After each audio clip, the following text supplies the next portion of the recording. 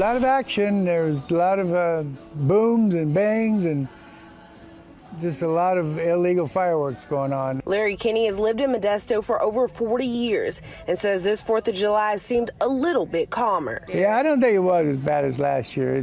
It was pretty bad, but I think it was held off a little bit because of all the information that came out. The citation warnings coming straight from the police. So it's a $1,000 violation. This year, Modesto PD adding a new tool helping crack down on illegal firework activity, Sky One. We're actually able to implement our air unit, and being that high up, they get that, eye in the sky view of the fireworks being set off, and immediately, the one tactical flight officer could say, hey, it's over on the, 3 o'clock side or whatever, and the camera can pan over there, and then we can actually zoom in and focus and capture that from the sky. Lieutenant Kalani Souza says thanks to Sky One, 30 citations have already been given out. So wherever the fireworks are being lit off or set off, and that's why we're able to do it from the air, is the homeowner or the tenant there is actually responsible for their property. Despite the warnings and potential for citations,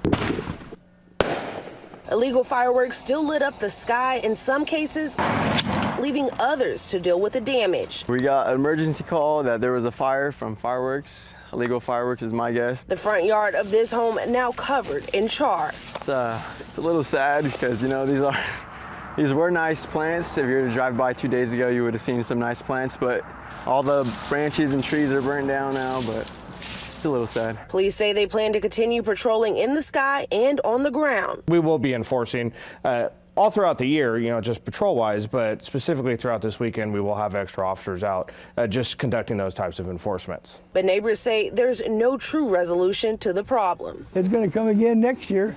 Yeah. Everybody's going to do it, and I don't think you'll ever stop it. In Modesto, Danica Hill, KCRA 3 News. So for comparison, police say on a normal year they give out 10 to 20 citations. This year, they're giving out more than 40 to 30 of those because of the Sky One that helped out. You can see why it's so effective, yeah. Just pinpointing exact locations and having the video as evidence.